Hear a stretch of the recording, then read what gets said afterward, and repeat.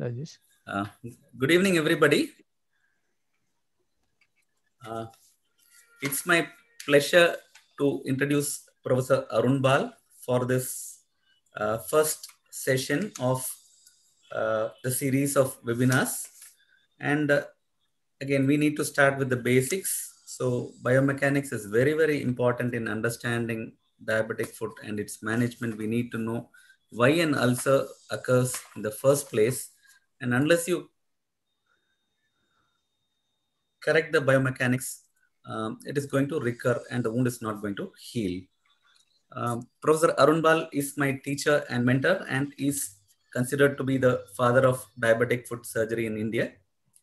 He is a senior surgeon at Raheja and Hinduja hospitals in Mumbai and a visiting professor at Amrita Institute of Medical Sciences. He is the founder president of Diabetic Foot Society of India, and he is also the current president of Diabetic Foot Society of India. He was instrumental in bringing out the indigenous models of biothesiometry, synstometry in our country, and he started the first diabetic foot fellowships in the country. It was started in Amrita Institute of Medical Sciences in 2004-2005, and also at Raheja Hospitals, Mumbai. He is also the secretary of the International Association of Diabetic Foot Surgeons, which is based at Brussels. He is also vice president of the International Surgical Society for Limb Salvage. He was presented with the 2019 MedStar Georgetown Distinguished Achievement Award, diabetic limb salvage, and at Washington. He is one of the well-known figures in diabetic foot salvage and management in the world. I'm very happy to introduce Professor Bal. I think now he will start the session now. Sir, you can share your screen, sir.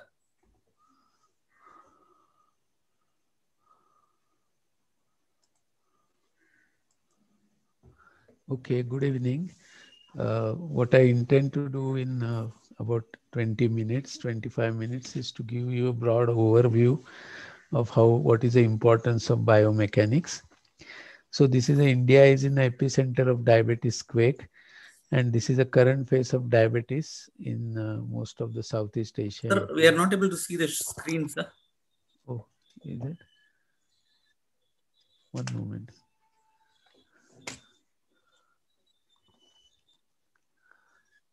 Can you see now?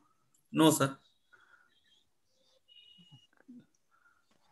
So like yesterday, you can share the screen. Yeah, I'm trying to share the screen. Just a minute, hold on.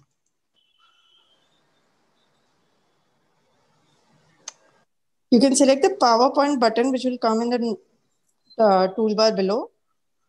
Yeah. Can you see now? No, sir. I think you need to click the share screen button, sir. Okay. Green one. I think I've gone out of the Zoom. I don't know how to. Just hold on. I will rejoin. Huh? Just a moment. Okay. Okay, fine, sir. Fine. Yeah, just a minute.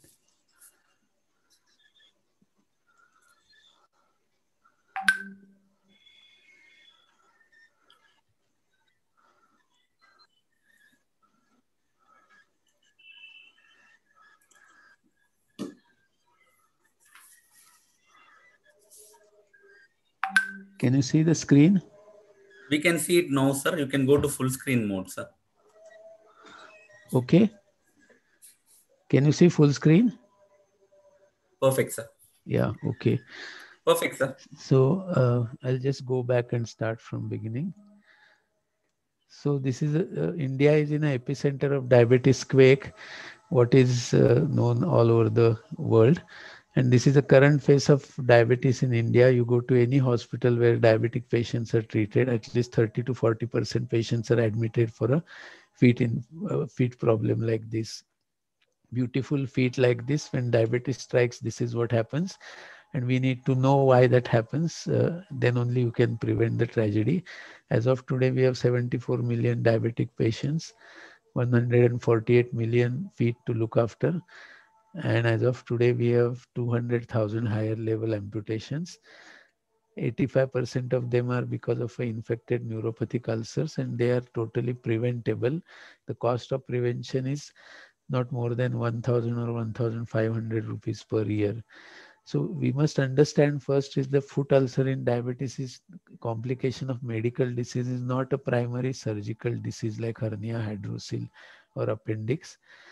So during evolution, when human being became erect, the two things happened. The eyes became distant from the feet and the nerves of the leg became longer. Both contribute to foot problem. Quadrupeds require feet for a gripping ability. Bipeds like human being require for a support.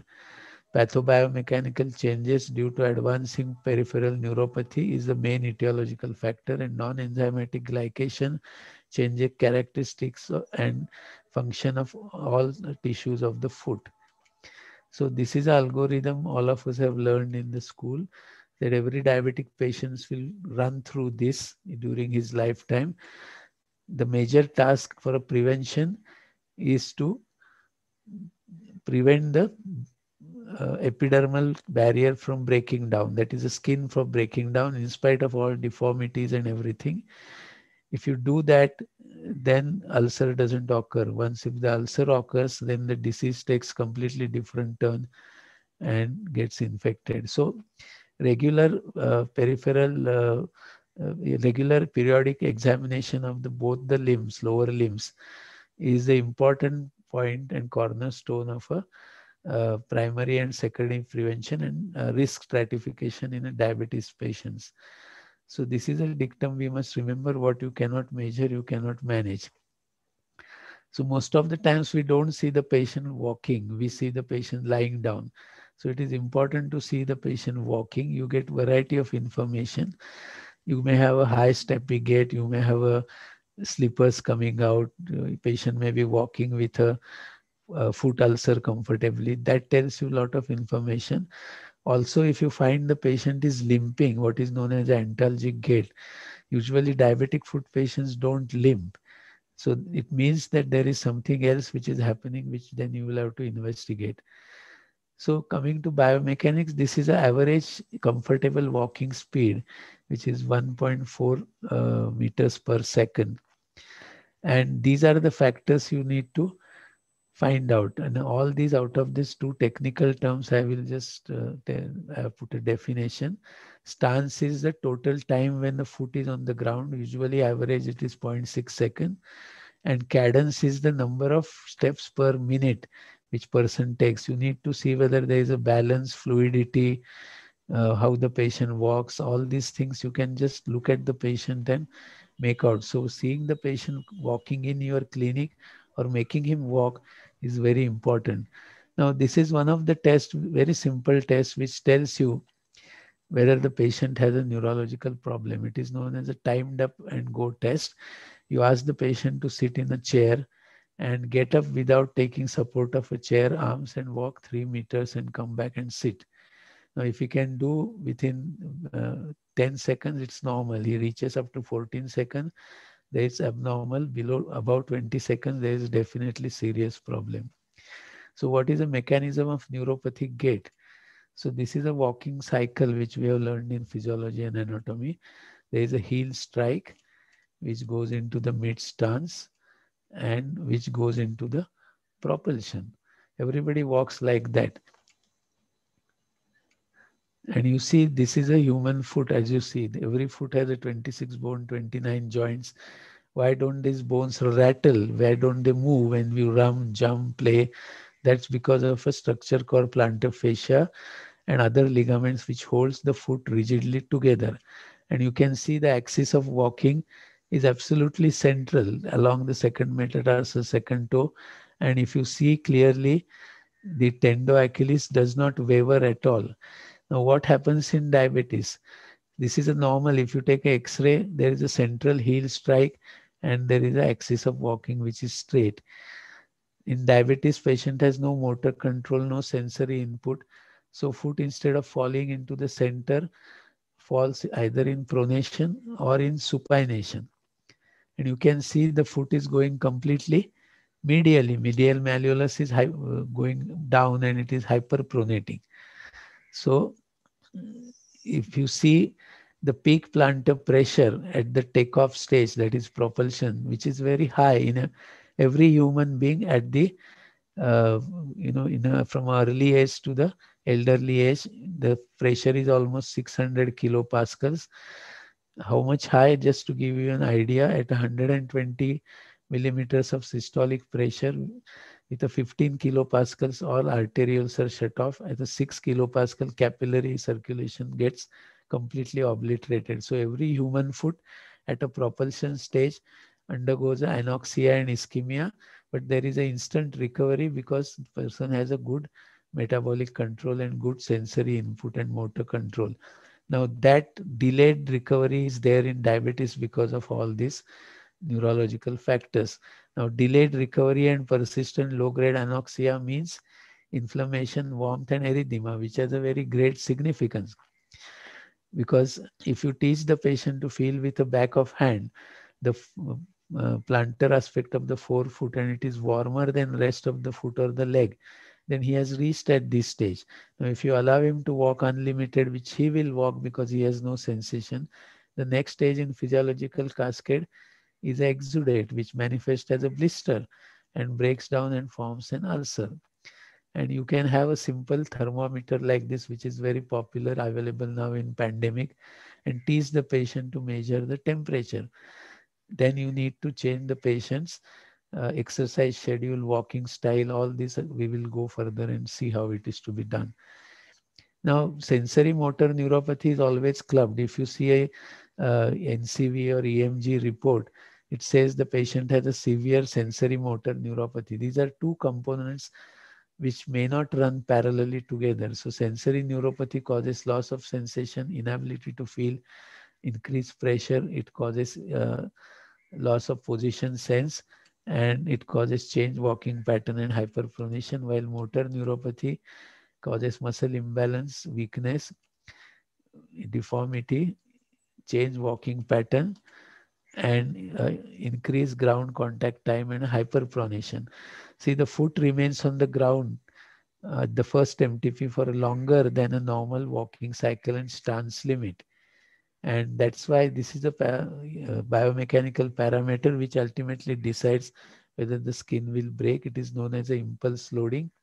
Impulse loading is a pressure multiplied by the ground contact time. And you see the classical example in all hospitals where diabetic patients are lying down in the bed for a variety of reasons, including myocardial infarct, strokes, or post-operative, or some surgeries, and their heel is touching the bed.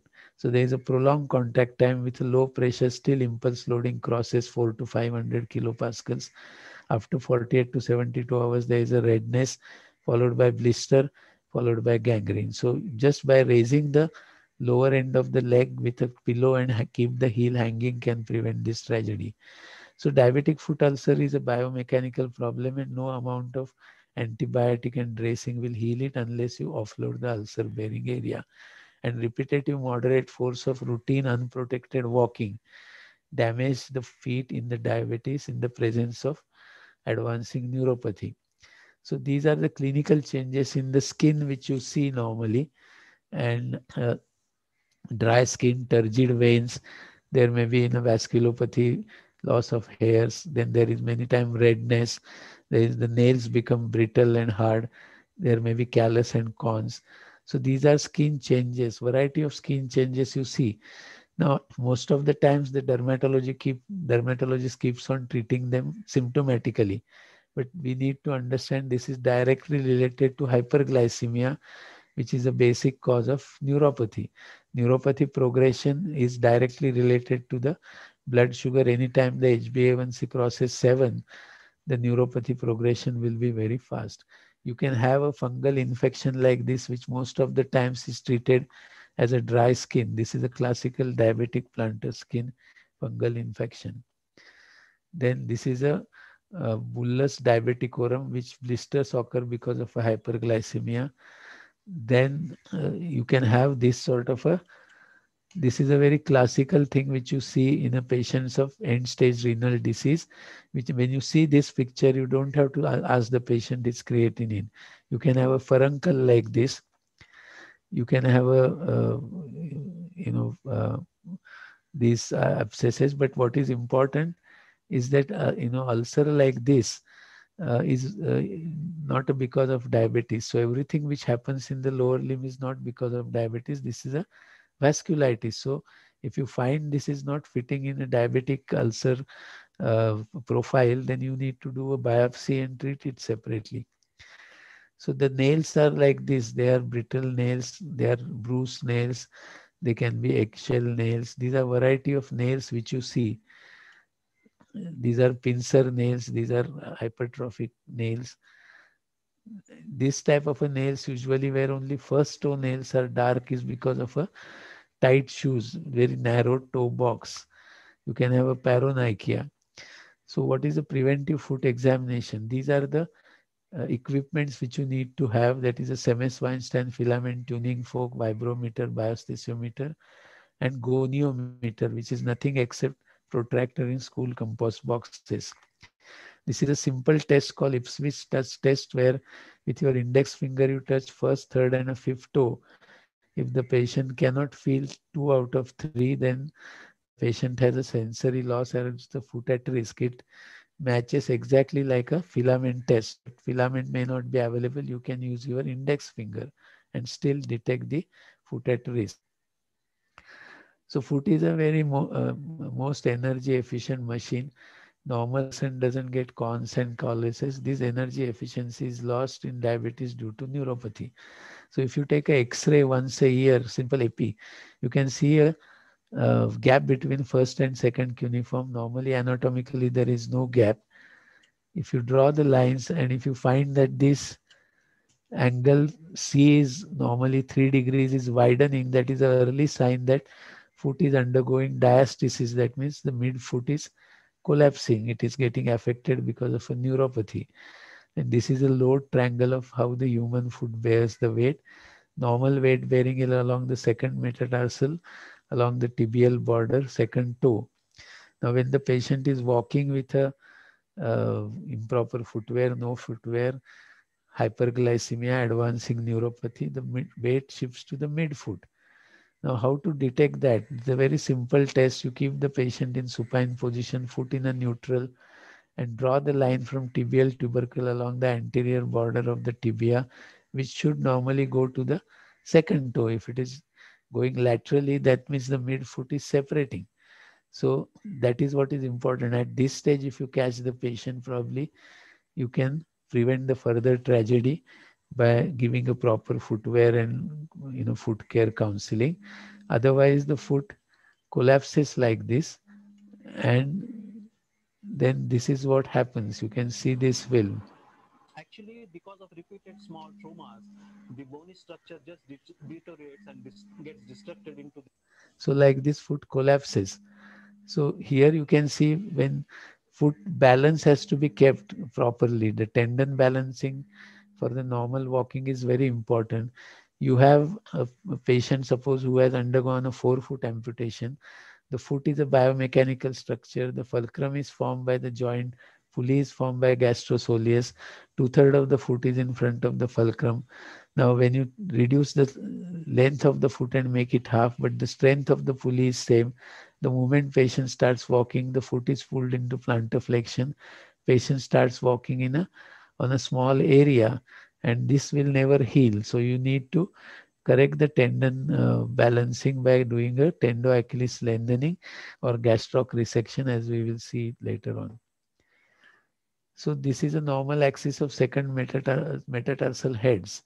Now, when there is an intrinsic muscle weakness, one of the toes is most commonly second toe becomes longer because, and the second metatarsal head becomes prominent and forms the ulcer. Now, how do you detect which metatarsal is malaligned? Again, you keep the patient in supine position, foot in a neutral, and drop the line from each metatarsal head. Normally, it should touch the heel skin. If it falls in front of the skin, heel skin, that metatarsal is malaligned and needs protection. It's likely to form a callus. So these are the angles you need to measure. Normally, the extension of the first toe in a standing position is 15 degrees. Now, under the first toe, there is a pad of fat here. When diabetic neuropathy and non-enzymatic glycation causes what is known as a limited joint mobility because of a fibrosis of the first toe joint capsule, when all the toes are moving, the first toe doesn't move, but the pad of fat slips forward and the toe is covered with a neuropathic skin. And then you get a calluses. So this is a windlass mechanism of a neuropathic foot where you can see the medial arch is not fully working. And then that is why ultimately you get a calluses on the first toe. And that's why majority of the diabetic foot ulcers are in the region of the first MTP joint. Now, many times you don't have to see that also. If you're observant and see the patient's closed shoes, if patient is wearing closed shoes, I think all of us have experienced that when you purchase a new closed shoes within few weeks, there are horizontal creases like this. That happens because all the MTP joint move together. When one is moving late, there is a oblique crease like this. So if you are observant, you can do that, and then you know that patient has a limited joint mobility of the first toe and he is heading for an ulcer. Now, what biomechanical examination you can do? See, normally you need to always measure the circumference of the calf. If one calf circumference is less than the other calf, then that means diabetic neuropathy cannot cause unilateral loss of muscle. Then there is some spinal problem. So you need to be very much aware. You need to see how the patient is standing. This is a neuropathic foot. These are the toe deformities occur and prominence of dorsal tendon because of weakness of intrinsic muscles. Dilated dorsal veins, which tells you about the neuropathy. When you have technology to measure sensory loss, there is no easy technology to measure motor loss, motor neuropathy, because this is all high tech. But the simple test: keep the patient in supine position, foot in neutral, ask him to hold your index finger between first and second toe tightly, and you try to pull. If he allows you to pull easily, there is a poor flow power. If he bends the toes and holds it, it is a moderate power. If he holds it tightly with the toes straight, then it is a good motor power. So it's a very simple test. Now again, many times you have unilateral edema.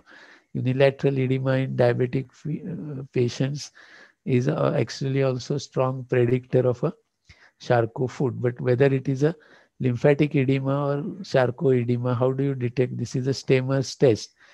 If you can pick up the skin on the dorsum of the second toe with by two fingers, then it is not lymphedema. In a lymphedema like this, you cannot pick up a skin. So it's a very simple clinical test. This is known as a Coleman block test to find out about the malfunction of the tibialis posterior tendon. Now, many times, as I told you, tendoachilles has to be corrected, but whether it is a tendoachilles or it is a gastrocnemius fibrosis, fascia fibrosis, which is preventing the foot from, being fully on the floor. You have this test where you can see here the patients, in spite of knee being straight, the extension of the ankle is limited. The moment you flex the knee, which relaxes the gastrocnemius, the extension increases. In that case, you need to do the gastroc resection. So this is a medial column collapse of the foot.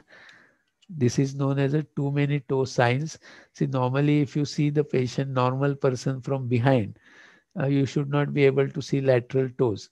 If you see them, then it is a medial column collapse of the foot. This is a single heel lift skin. That is again same for medial column collapse test. And this is a fixed varus of the foot.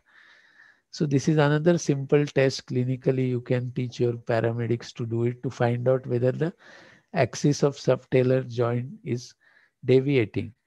So what you need to do is hold with your thumb and index finger the fifth MTP joint, and with the other hand posterior medial part of the heel, and then keeping the foot, forefoot and a heel congruous, you go on shifting your thumb so the foot starts changing the position, and you keep on marking this at every time where the foot changes with a ballpoint pen this way. And when you keep on marking like this one after another, at least 4 points when you get, you can see the axis is deviating. The normal axis, as I told you, is along the second toe axis, which is changing and causing deviation. This, of course, needs little training to the paramedics, and they can easily judge it. So footwear examination is very important in the part of a biomechanics, which is usually either missed or misunderstood. You can see the Hawaii slippers like this, or what is called abroad flip-flops. Patient is sitting. The moment he stands and starts walking, he is holding the strap so tightly because of intrinsic muscle weakness. So either he is likely to get a web space injury or early deformity of the toe. A narrow toe box of the shoes, which is likely to cause damage to the toes because the medial arch usually will widen and foot becomes broader. So all these shoes like this have to have a good support to the foot. So footwear selection has to be properly supervised. So this is the dictum we must remember. Faster the gait, higher the pressure, longer the stride, higher the pressure.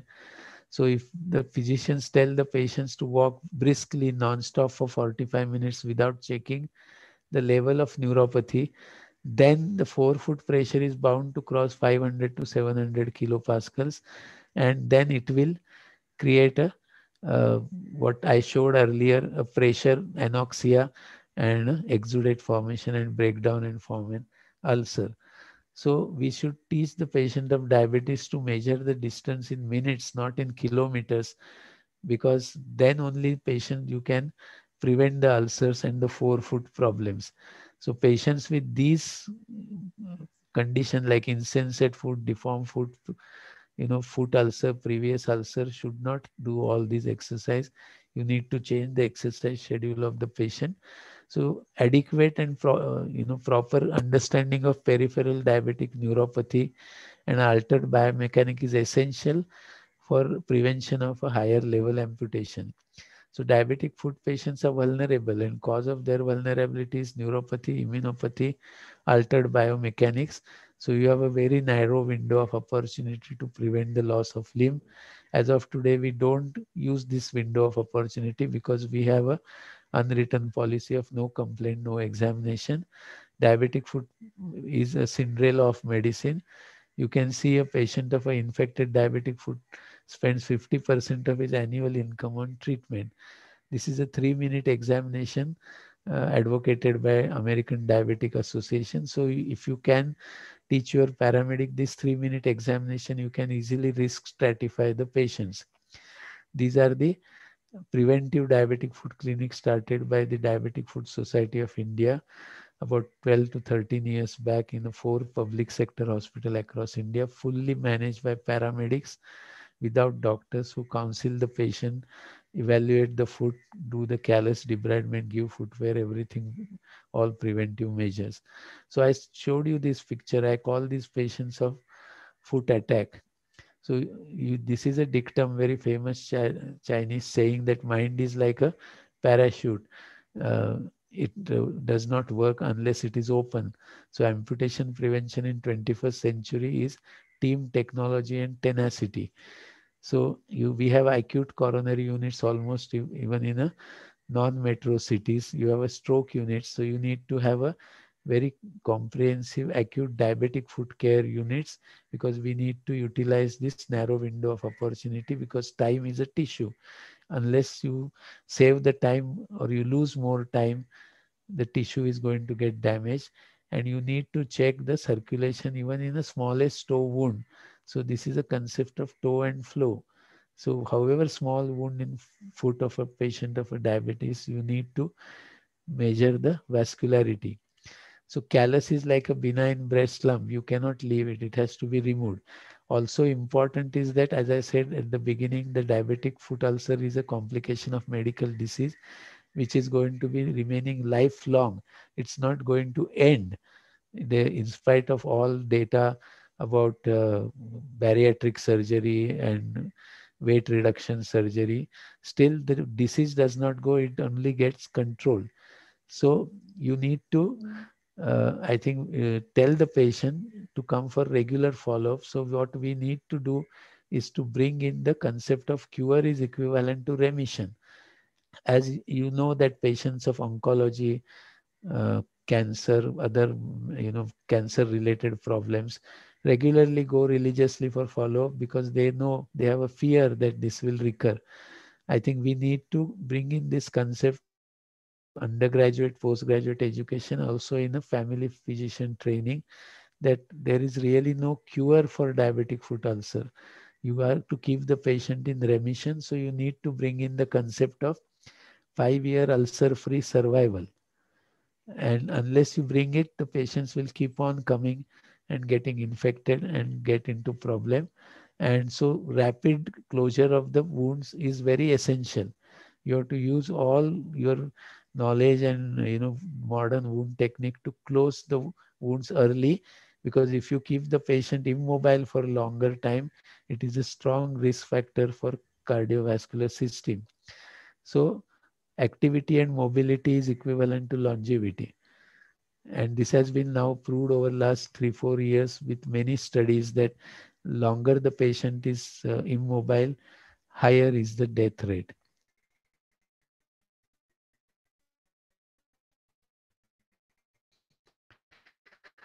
So when we have millions of patients, footwear is the only strategy to prevent the loss of limb in diabetes as far as Southeast Asia is concerned. So what you need is a pair of eyes and hands. That's all you need. You don't need any technology. With your eyes and hands, you can do the basic work and preventive work and prevent the loss of limb. On a lighter vein, as more and more mobiles are used, India has the highest number of mobile as of today. 750 million persons are using mobile. As I said earlier, when human being became erect, the biomechanics changed. Now, are we going to reverse it back to the earlier age with your use of technology and mobile? Only time will tell. And I'd like to end by showing you this famous Sanskrit saying, which means that one who walks his fortune marches ahead. I think we want all those millions of patients' fortunes to march ahead, so we need to keep their feet intact. Thank you.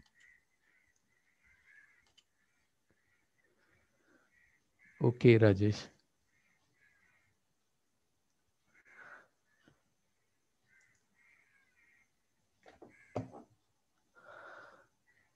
Okay, Rajesh, can we have any questions?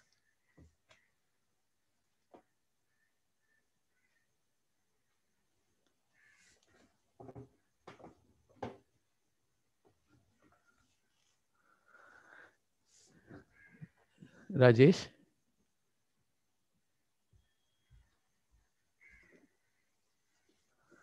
Anybody from IJCP? Yeah, I'm back, sir. I'm back. Hello. Yeah. Sir, that was a very nice presentation. I think you have explained about the importance of biomechanics in diabetic foot management. I think a number of questions have come up, some related to this topic, some not related to this topic, but related to diabetic foot. I think the other questions which are not related to this, I think I will take up when that comes. I think one question by Dr. Mohammed Shakir is importance of biomechanics in diabetic foot, diabetic patient. So I think you have answered that very well. No, sir. Do you want to add anything more for that, sir? No, I think, as I said earlier, this aspect of clinical biomechanical examination should go into undergraduate, postgraduate, medical, surgical training. And you need to have a cadre of paramedics who will do this. Doctors cannot do all this. That's not possible anywhere.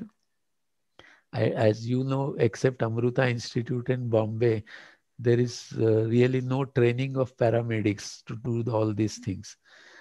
But this needs to be widely propagated. And unless physicians start checking biomechanics, the surgical problems cannot be solved. Because as I said, this ulcer occurs because of a neuropathy. Unless you estimate the neuropathy level, nothing further can be done to prevent the ulcer. And Indian patients are, majority of the Indian, out of those 74 million patients, are in the age group of 35 to 55. So uh, they are more neuropathic patients than peripheral vascular disease patients. So that's why you have to focus on the neuropathy, and this is the simple method. See, also, I find that now people are so fond of and enamored by the technology. They get all these gadgets, but getting gadgets and not doing clinical examination has no meaning. So, good clinical examination. I think I would like to quote William Osler, who said in 18th century that listen to the patient and he is telling you the diagnosis. So I think you need to talk to the patient, see how he's walking, what is his style of walking, can he climb down the stairs easily or he needs a support, can he get up from the chairs without support. I think these are the simple, you need to spend some time, and I think that can be done by paramedic even if doctors are busy. So you need to have a good paramedic training. Dr. Ravi Kumar, he wants to know what should you advise for a patient of low socioeconomic status for offloading of pressure, sir? See, if it is a patient who is from low socioeconomic strata, the simple thing is you can have an adhesive felt pad with a central cutout which you can put on the foot and allow the patient to wear the footwear. But there has to be some, advice to the patient, counseling. As I said, he cannot use Hawaii slippers. He has to preferably use sandals, and these sandals have to be used indoor, outdoor. And this pad needs to be changed every 2 or 3 days. So that can offload the callus. But if the callus is there, you need to debride that, and removing the callus does not require any surgical training. What you need only a 10 number surgical blade, 3 number handle, spirit swab, and you can train a paramedic within 1 day to scale the callus. So if callus is a pressure point, the pressure at the callus point is 30 times more than surrounding area. So it will break. Callus is a precursor of ulcer, or it hides the ulcer. So you need to scale it and offload it. So simple way of doing is either make the insole correction in the footwear with a MCR insole, or give a adhesive felt pad to offload the ulcer, which I believe will be discussed in the next series of lectures. Pardon, sir? This offloading will be Yeah, will be discussed there in in the the other next. lectures now. Yes, sir.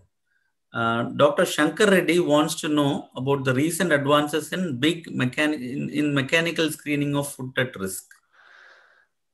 See, there are a lot of things, like, for example, if you want the very, very high tech, uh, Arizona Institute of Podiatry has developed something like a TMT, which is done for the heart testing. They have developed a treadmill test to detect the biomechanics of the foot, which measures many parameters, 10 to 12 parameters of the foot and high pressure areas, and gives you a printout like what you get for the TMT. Now, these are the things which are not going to be available in India for a foreseeable future. You have a, pressure pads, you have a pedographs, which are there in many metro city hospitals. But that again has to be correlated clinically. You have to clinically find out what is happening and then correlate it with a pedograph. Just looking at a pedograph report, you cannot give a footwear or advise the patient. So all this high-tech equipment is an adjuvant to your clinical examination.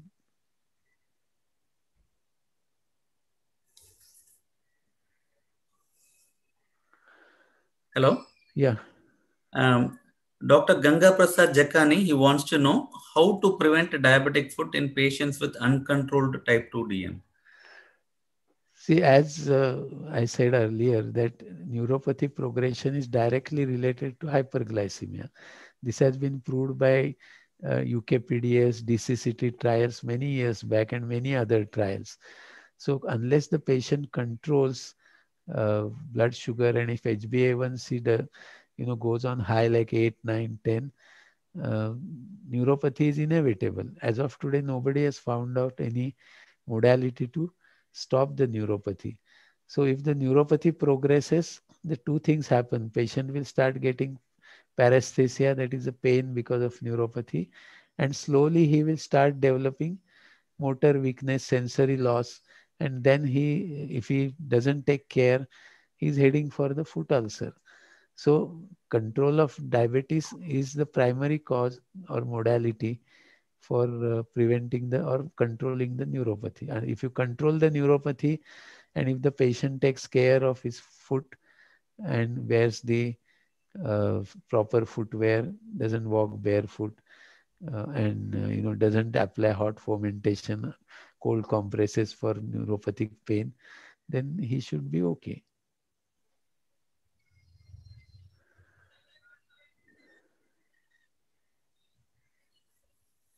Hello? Yeah. Yes, sir. Then one more question on if there is a microvascular disease, what will you do? See, microvascular disease in the foot is very hot topic now in discussion all over the world.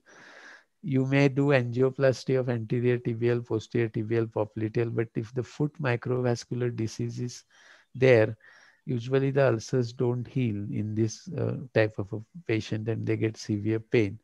So now the recent data is to measure what is known as a SAD and a MAC index, small artery disease index, and medial arterial calcification index. And this has to be done by endovascular specialist by measuring the diameter of the vessels and create an index. If the index is below 30, then that foot ulcer is not likely to heal. And most of these patients land up with a higher level amputation. But microvascular disease is directly related to hyperglycemia.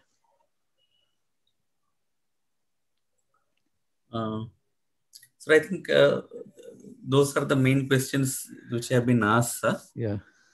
So I think in that case, we'll call this meeting to an end, I think, sir, if there are no more questions. Okay. And I think the organizers will be informing the participants the next date of the next lecture. So thanks a lot for this opportunity, and I would like to thank Professor Bal for giving a wonderful lecture, and thanks to all the participants for joining us and asking very nice questions. Thanks a lot, sir. Yeah. Chitra, what you want to say something?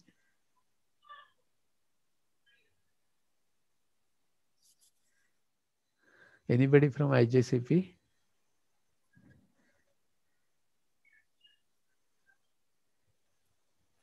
I think. Yes, sir. Yeah, so you want to announce the next lecture's date, or you will inform separately? We'll inform separately, sir. Okay, fine. Okay, then we close now. Okay. Is that okay with you?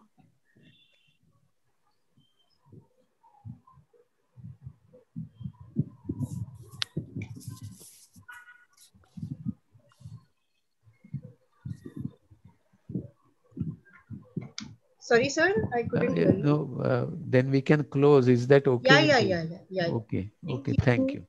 Thanks a lot, sir. Thank you. Bye.